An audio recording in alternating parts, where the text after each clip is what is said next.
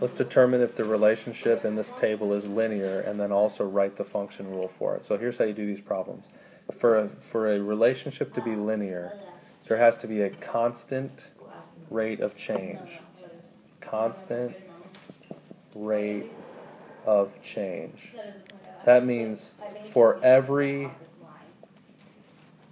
change, that triangle means change, in x, there is a consistent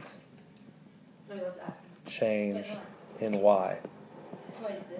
So let's see, look at this graph. When I go up 1, I go up how much? 5.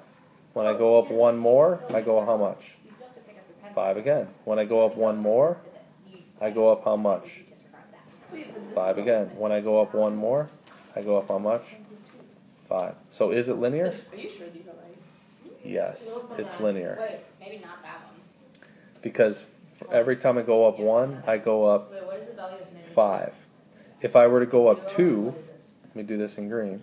If I were to go up 2, from 1 to 3, how much did I go up in the y? I went up 10. So there's the rate of change is the same. The rate of change is 5 to 1. 5 is the rise, as we call it, the change in the y's, change in y, and 1 is the run, or the change in x. If we were to look at a graph, this is what the graph would look like. It was 1, 2, 3, 4, 5, and it was 5, 10, 15, 20, 25. These are going by 5s. This is not a square graph. These are going by 1s. 1, 2, 3, 4, 5. So my constant rate of change, see what I did here? It was like that. There is a constant, and that's why it's called linear, because it makes a line when you plot the points and you connect them. It makes a line if it's linear, because every time I go up over 1, I go up 5. If I go over 2, I would go up 10. If I go over 3, I would go up 15, etc. But the rate of change, 15 over 3, is the same as 5 over 1, which is just 5. Alright, let's try another one. Sorry, before I do another example, let's first write the function rule. So how do we write a function rule? I'll do this in green. Function rules are always in the form, whenever it's linear, it's always going to be m, that's your constant rate of change, times x, plus b. This is your starting point. That means when when x equals 0. When x equals 0, where did your graph start? So let's look right here. When x equals 0, it started, when x was 0, it started at 0. In other words, if I went down, if I went to left 1, I would have to go down 5, and so I'd be at 0, 0. You can see that that's true, because if you're going 5 this way, then going backwards 1, or 5, would put me at 0, the starting point. I'll explain that more when we get to a more complicated one. So your equation is, this is called your slope, or your rate of change. Rate of change. And what's happening? It's going up 5. For every x, it raises by 5. You see how it's being multiplied by x? And you're adding 0 to it, so that's my answer. And let's just check it, see if it worked. When I plug in 1, I went up 8 points.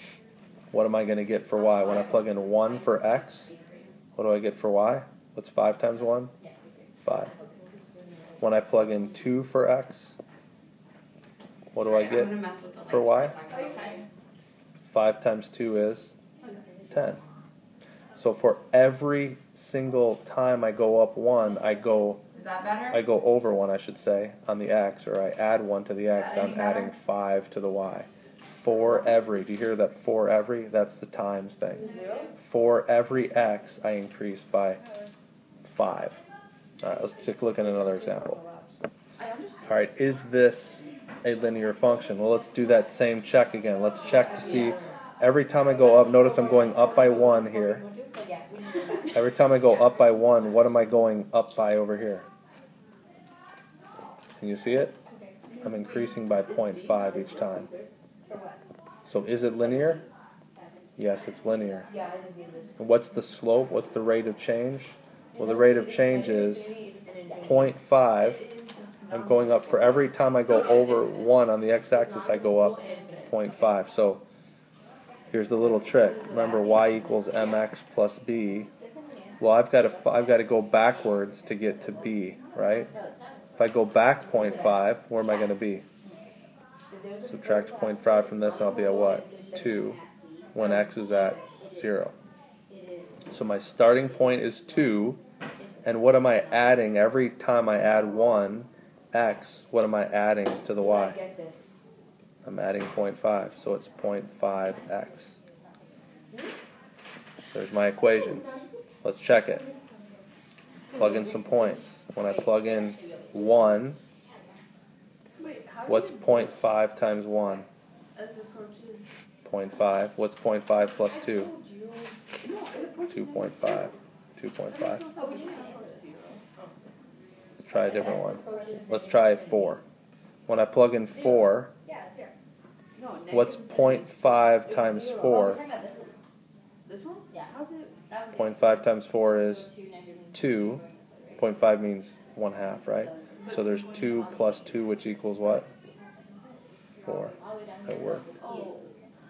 So every time, look at this function rule. This linear function is super important. It's maybe very simple to some people, but it's very complicated because you're thinking in letters. You're thinking in pictures and in letters and stuff. It could be very confusing, but it's really important that you understand what it means to be a linear function and how to come up with that function rule, and hopefully you understand it better now.